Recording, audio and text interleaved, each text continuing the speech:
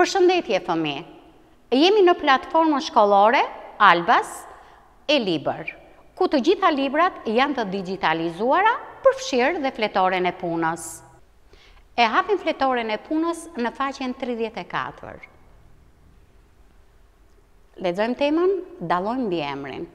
Para se të fillojmë të plotësojmë disa nga shembuj që na ka dhënë fletoria e punës, rikujtojmë çfarë kemi mësuar për mbiemrin. Hapim materialin. Mbiemri, rregulli gjuhësor, fjalë që tregon se si janë njerëzit, kafshët, sendet apo vendet.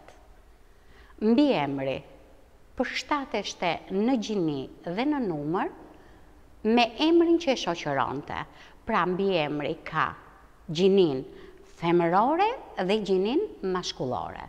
Dhe nga e merrte gjinin mbiemri, nga emri që e shoqëron. Mbiemri kishte edhe numrin njëjës dhe numrin shumës. Dhe numrin mbiemri e merrte nga emri që e shoqëron. Kur emri ishte në numrin njëjës, edhe mbiemri që e shoqëronte ishte në numrin njëjës. Kur emri ishte në numrin shumës, edhe mbiemri që e shoqëronte ishte në numrin shumës. Po e njëjta gjë edhe për gjinin që e thash mësuesja pak më parë. Mbiemrat kanë kuptime të kundërta. Ashtu siç ndodhte edhe me foljet, edhe mbiemrat kanë kuptime të kundërta. Ti shikojmë me shembuj këto sapo i rikujtuam tek fletoria e punës. Vazhdojmë. Vendos emrat para mbiemrave dhe mbiemrat pas emrave. Kujdes, edhe njerë kërkesën, vendos emrat para mbiemrave dhe mbiemrat pas emrave. Kuptojeni mirë kërkesën, a? Këtu na mungon emri, kemi mbiemrin, do t'i përshtasim. E gjatë, cila është e gjatë? Rruga. Pra, në qoftë se emri është në gjinin femërore, edhe mbiemri që e shoqëron duhet jetë patjetër në gjinin femërore. I vogël, cili është i vogël? Djali. Duhet të përshtatet. Se në qoftë se do kishim thënë vajza, përshtatet, vajza i vogël, jo. Djali i vogël.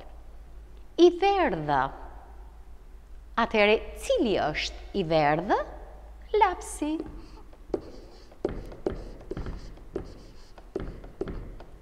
Lapsi i verdhë. E rëndë. Cila është e rëndë? Puna.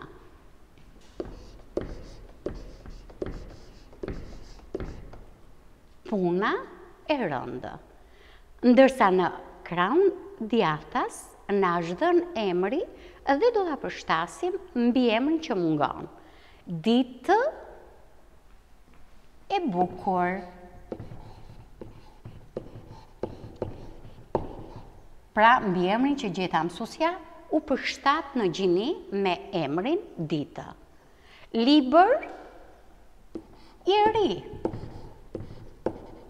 Pasi nuk mund të themi libër e reja. Këngë e bukur. Është përshtatur në gjini me emrin këngë. Arush i vogël.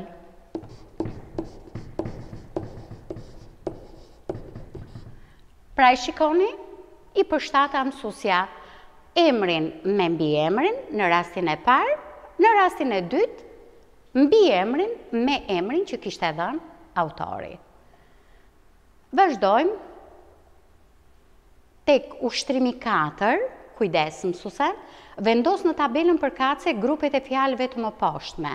Janë dhënë grupet e fjalëve në krahun e djathtë dhe këto grupet e fjalëve që janë dhënë do t'i përshtatni në tabelë duke i kategorizuar në emra njerëzish, kafshësh, vendesh dhe sendesh.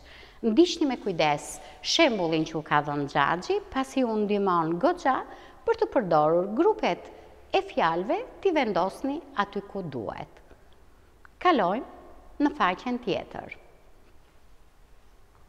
Në faqen tjetër, numërori.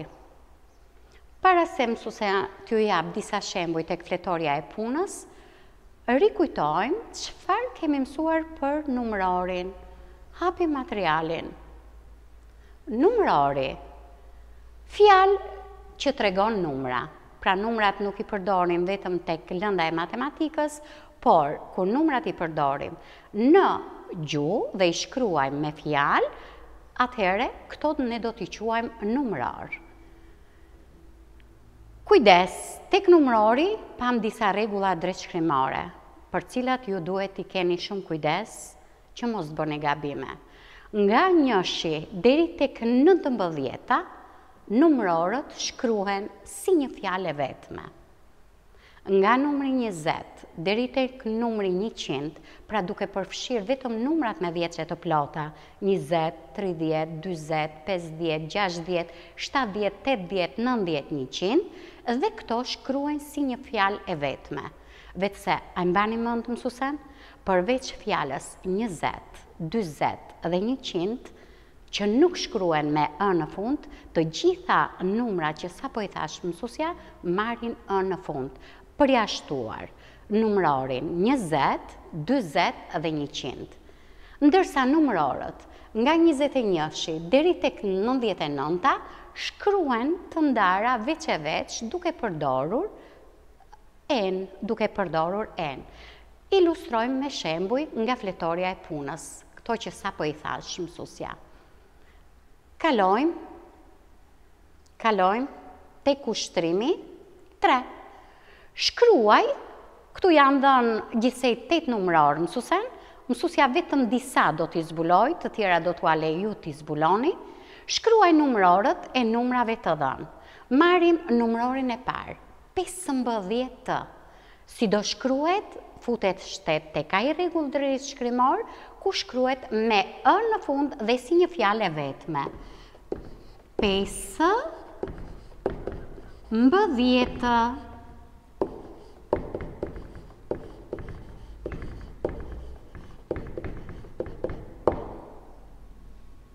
Marrim numërorin 8.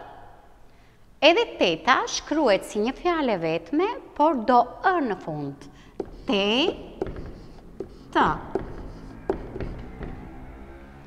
Marrim dhe një fjalë dhe një numëror tjetër, ta shkruajmë numërorin 16. 6.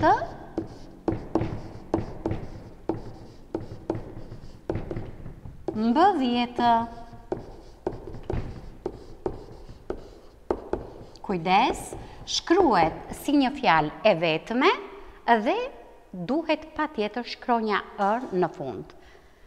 Kalojmë tek ushtrimi më poshtë, korrigjo numërorët e shkruar gabim.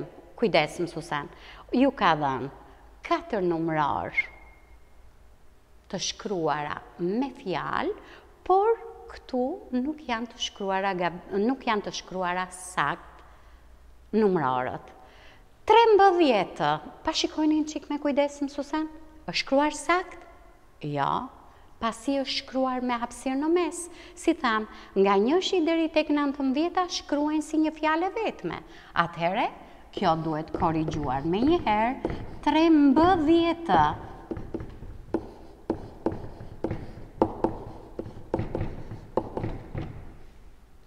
Vazhdojmë.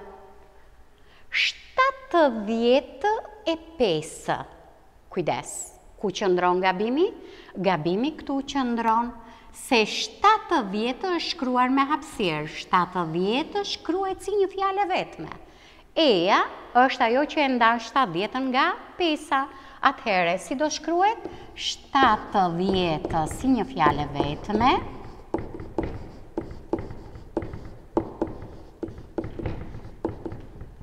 E 5.